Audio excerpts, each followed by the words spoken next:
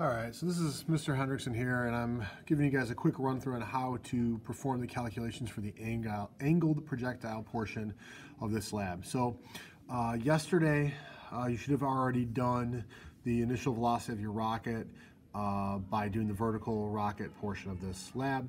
So I'm just going to go ahead and say that my initial velocity of my rocket is 25.0 meters per second.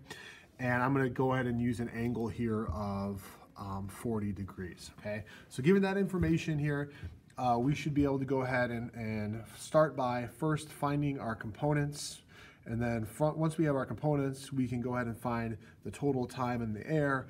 And then part 3 would be just finding the range. This is really no different than what you would do on a angled projectile test question or any of the practices we've done up to this point. So please make sure you're also referencing your notes here as we go. So first, to find our components, you have to understand, of course, that we know our total velocity here is 25.0 meters per second, and we know that our theta is going to be 40 degrees, and therefore we can solve for our Vx and our Vy.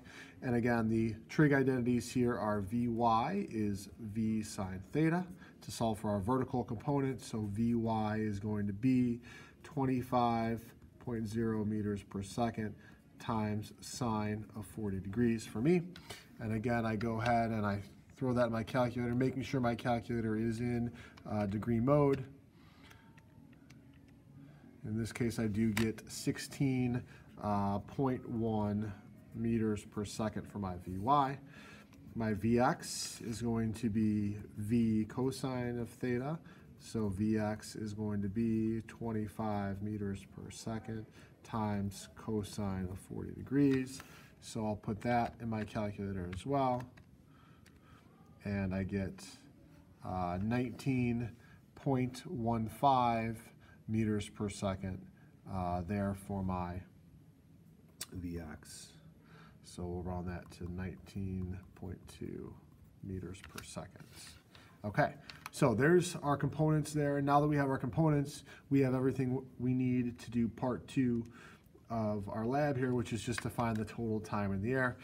Okay, and again, of course, we know that when we reach the top, our y velocity is going to be 0 meters per second, which allows us to use Vfy equals Viy plus at. The velocity at the top is 0 meters per second. Our initial y velocity was found here using our components. We know that to be 16.1 meters per second. And then we're going to add in our gravity here. We're going for accuracy here. So let's go ahead and use 9.8. We're going to use negative 9.8 because it's acting the other way. And then time is our unknown piece. So we'll go ahead, rearrange, solve for time.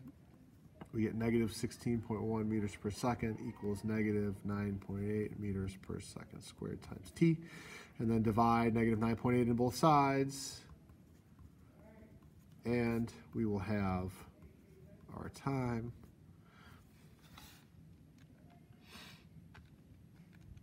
which in this case is 1.63 seconds.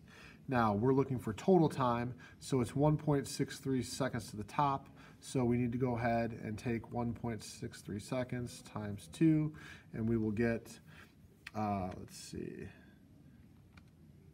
approximately 3.26 seconds for our total time in the air. And lastly, how far we go, our range is our dx. And of course, we know that there is no acceleration horizontally, so we do know that dx is Vx times t. And so with dx being our unknown, our horizontal velocity is over here.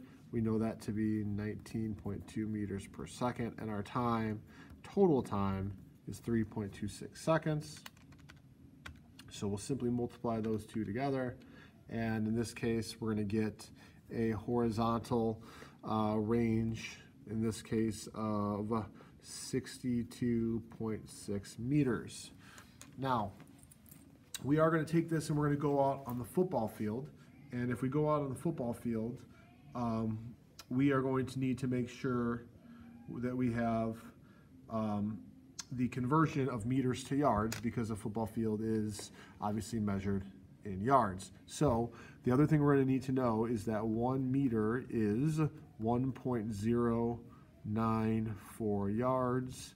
So we can go ahead and use that conversion with this dx here and go ahead and convert to yards. So I'm just going to do some factor label here, 62.6 meters times 1.094 yards per 1 meter.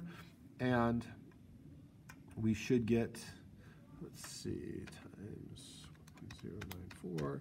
I should get approximately here, let's see, 68.5 yards. So if you're lucky, you can make me stand 65 yards away from a goal line and fire in towards the center of the football field. And if there's no wind and no air resistance and everything comes together, maybe, just maybe, you'll even hit me. Good luck. Make sure your work looks like this, and do not forget that there are questions on the back. Please make sure you take the time to answer those as well. Good luck, and I'll see you on Monday.